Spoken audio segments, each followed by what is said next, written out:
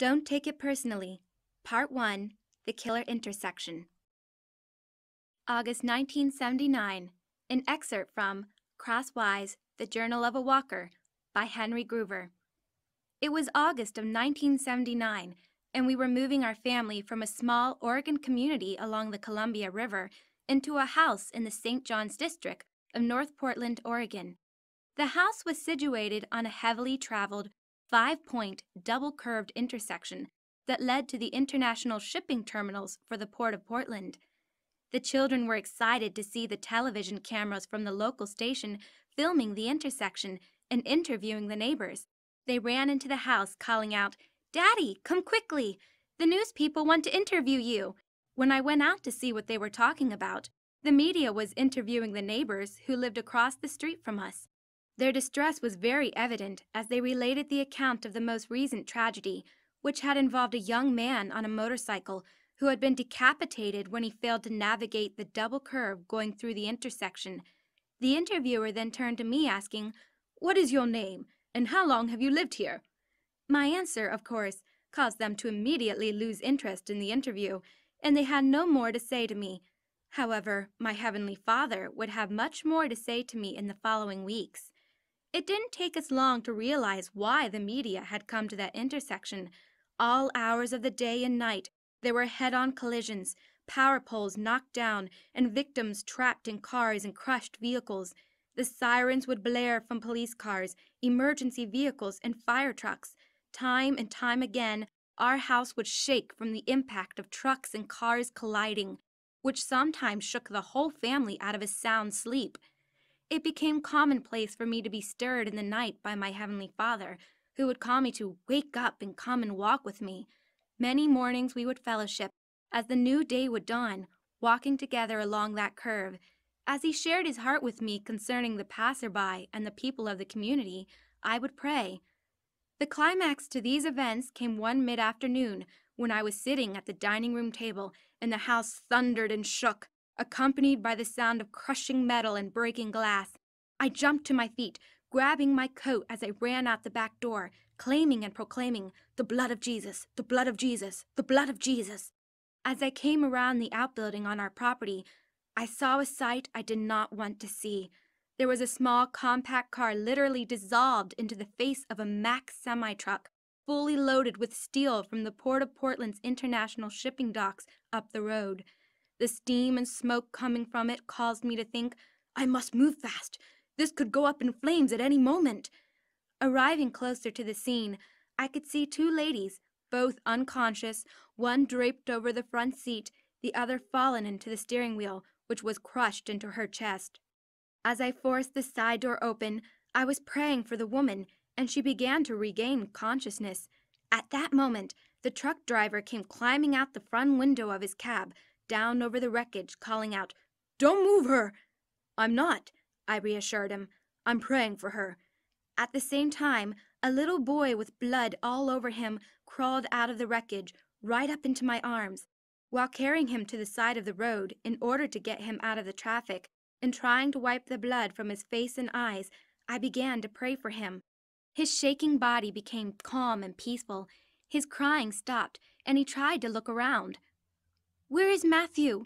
Where is my son?" I turned to see the truck driver assisting the woman who had been bent over the front seat of the car. The crowd that had gathered was trying to calm her down. "I can't see! I can't see!" she cried. "Where is my son? Is he alive?" The little boy in my arms was looking at her when I said to her, "Don't cry. He is all right.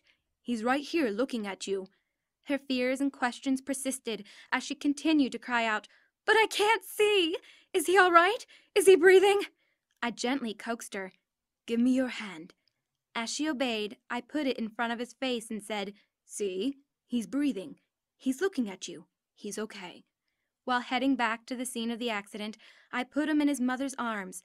As I approached the driver of the car, who had been regaining consciousness, I heard her faint voice asking, "Who is praying for Matthew? Please pray for me. Please, please.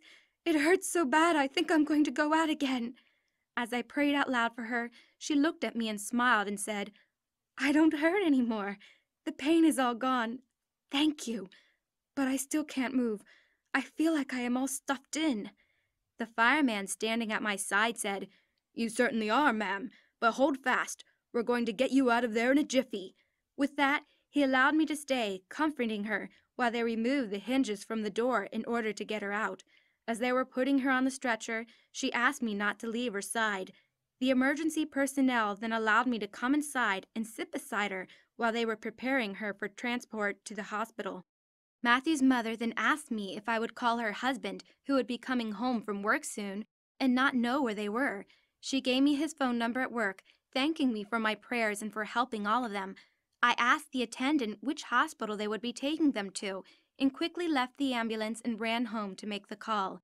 After the call, I fell down on my knees and cried out to my father, pleading with him, "Why won't you stop this? Why does it have to go on and on and on?" He spoke so clearly to my heart as he challenged me with these words, "Why don't you claim the same protection over the intersection as you do daily for your own house and family? You have no difficulty trusting the covering of the blood of Jesus for protection from destruction and death for them. Why not believe it for this corner as well?" I related to my family what the Lord had shared with me, and we took him at his word from that day forth. Every morning, in our devotional time with him as a family, we included the killer intersection in our prayers. From that time until we moved away 10 years later, only 2 accidents occurred. When we first started praying, there was an accident, on the average, of 1 every 36 hours. The first accident occurred about 4 years later. We were holding a Bible study in the outbuilding we called the chapel when we heard a slight screech of tires and a bang.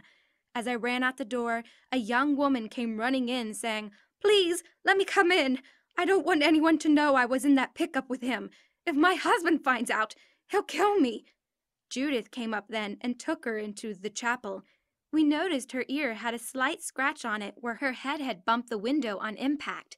I went out the door hearing Judith and the others who were there praying for her.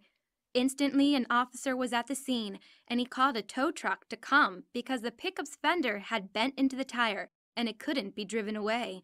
Upon the arrival of the tow truck, I overheard its driver saying to the officer, "What did I do wrong? You haven't called me for several years, and I used to be called to this intersection at least 4 times a week. Who have you been calling instead of me?" "No one," the officer testily replied. "This is the first call I, myself, have had to this intersection in years. I don't know about the other shift, but we haven't been called to respond to accidents here anymore." I walked away, going back to the chapel with a thankful heart, knowing that the Lord had really shown to the neighborhood his sovereign protection and direct answer to our family's prayers. Often, in my walks with the Lord, I come to areas where there have been many accidents. The evidence shows itself by debris, crosses placed there in memorial, or people, as they hear these testimonies, tell me of tragedies repeatedly happening in certain areas of their lives. In the section on remitting sins, this problem will be addressed in more detail. The second accident on that curve occurred about 4:30 a.m., around a year and a half before we moved away from Portland. I was awakened by the sound of skidding tires and a boom. I jumped up, quickly pulled up my breeches, and headed out the door to make sure everyone was all right. I was shaking my head and questioning, "Lord, what is going on here? We've been faithfully claiming the blood of Jesus and your protection over this intersection." It turned out that a 71 Ford van had a one-vehicle accident involving 2 men on their way to an early morning of fishing. The passenger asked the driver what kind of bait to put on his hook. While he was answering him, he looked and pointed to the shrimp, which caused him to swerve and swing too wide for the curve. He ended up clipping off a telephone pole. They wound up on the other side of the road, heading into the curb.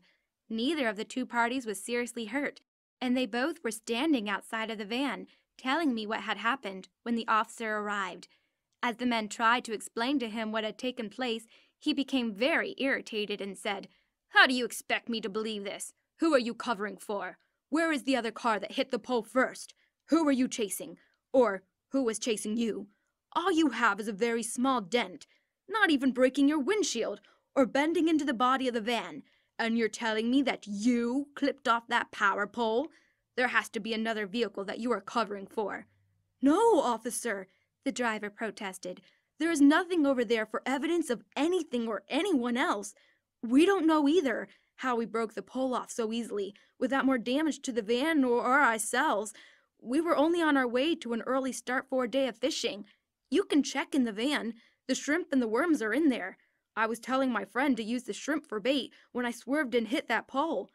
The officer finally seemed satisfied that there was no cover-up. I walked away, chuckling, though, as I heard the officer repeatedly saying to himself, "How do I write this up? They'll never believe me. How can you clip off a power pole that size and not even break the windshield? They'll never believe me. They'll never believe me. How can I write this up?" My prayer was brief but heartfelt. "Thank you, Lord. You did it again."